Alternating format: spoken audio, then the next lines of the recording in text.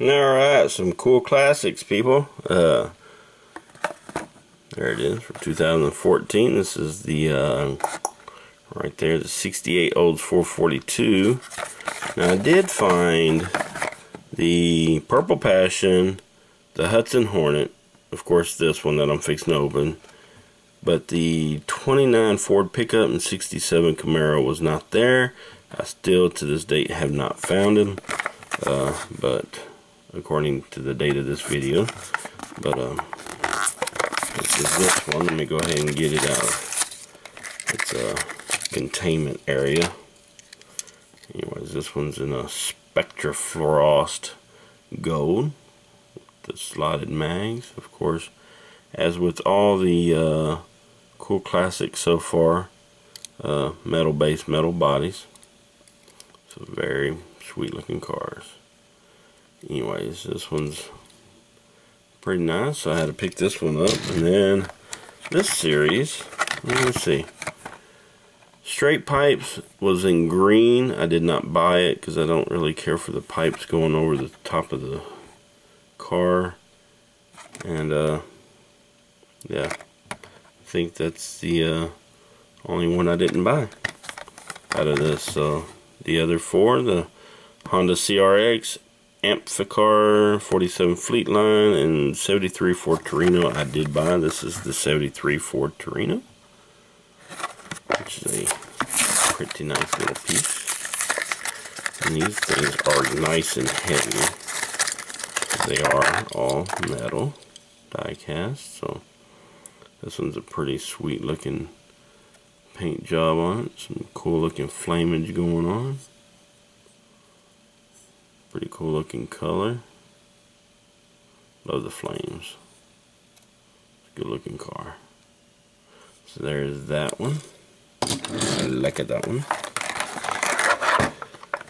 This one, you know, this one came out in the, I want to say Boulevard series, right? I'm not even sure if I picked it up. I know I found it a few times, but I don't know if I ever picked it up. I didn't really care for it, but this one's in red. It's okay, I guess. I mean, probably should have went ahead and got the Boulevard car when it came out. Like I said, I'd found it a few times, but really wasn't interested in it. But this one looked pretty cool, I guess. Is that paint coming off already? I believe it is. Check it out. Straight out of the package. Already got some paint chips in it. Anyways, there's that ugly beast.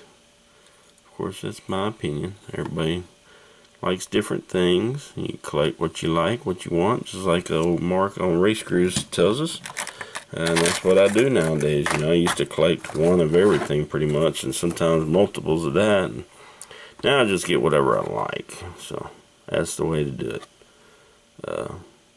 Anyways, here's the 85 Honda. Here's another one. There's two of them. I ended up finding three and bought all three. I gave my brother-in-law one. He's a Honda guy, so he likes them. So he's not.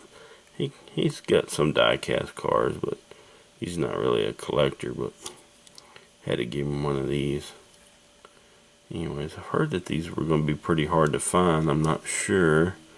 I found these three at one time. I bought them. And I've seen them one other time since then, but I left them. But it's a pretty good looking car. Again, all metal. And last but not least is the 47 Chevy Fleetline in pink, which is very cool. So anyways, that's another cool classic in pink. I don't even know if I did the video, but I've got the Copo Camaro in pink in this cool classics, which is sweet looking. Anyways, here's this bad boy. Got some flames, kind of ghost flames on it. Actually a pretty nice looking car. Not a real big fan of this casting, but I like to get all the pink ones. They don't make a whole lot of pink cars, so whenever they do, I like to grab them. Anyways, that's the cool classics, guys. So that's the newest ones I have. So I'm about 200 cars off from being caught up on videos. So I think what I'm going to do, since I'm so far behind, I'm going to have to do my newest finds. You know, I was going to do, you know, the ones that I've, you know, have been getting, you know, in the past, and then just kind of working my way up to the newer stuff. But I think I'm going to have to start with the newer stuff, so those videos aren't really all that old when they do get posted. But anyways, this is going to be the next video, so stay tuned for that one, and thanks for watching, and have a blessed day. Bye.